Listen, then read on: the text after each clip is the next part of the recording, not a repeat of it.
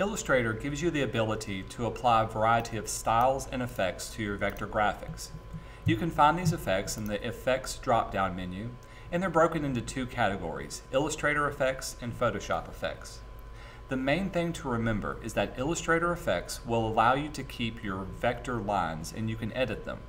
If you apply a Photoshop effect, it'll rasterize your artwork and you won't be able to edit it vector-wise in Illustrator. Now I'm not going to show you all of these, but some of the more commonly used ones are the 3D effects, there's Distort and Transform, and there's also the Stylize effects. I've got this object selected, so I'm going to apply a drop shadow to it. Whenever you choose an effect, a pop-up menu will appear for all your options. Each one's going to be a little bit different, but be sure to click on the Preview button so you can see how the effect will take place on your object. When you're ready to commit to it, you can hit OK. And just like I said, since it's an Illustrator effect, you can move the vector graphic around and the effect will update also to it. Here's the next thing to know about it.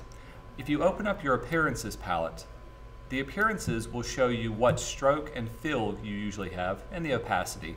If I select this, you can see this is a group that contains several contents, and I can open up the contents. But it also contains, there's my drop shadow.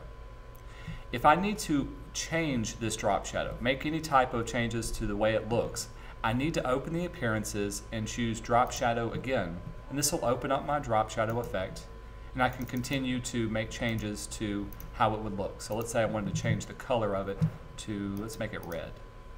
Say OK, now I've got a red drop shadow, we'll hit OK. A common mistake is to choose the object again, to go back to the Effects menu, and you can either choose Apply Drop Shadow or open up the drop shadow. This shows you the last one used. But to make changes by going up to the Effect drop-down menu. Watch what happens when I do this. It's going to give me a warning that's saying, hey, this will apply another instance of the effect. In other words, it's going to apply another drop shadow to the drop shadow I already have. And if you don't see this, this will just open up. If I hit preview, you can see this is what it's looking like. It's actually applying two drop shadows to the appearance of this one particular object that I have. This is not what I want. If you want to get rid of any type of effect that you have, open your Appearances, choose the drop shadow that you have. For instance, I want to get rid of this black drop shadow, and click the trash can. And now that one's gone. So if I do want to make a change to the drop shadow I do have, open the Appearances, click on drop shadow, and use this particular dialog box to work with that one.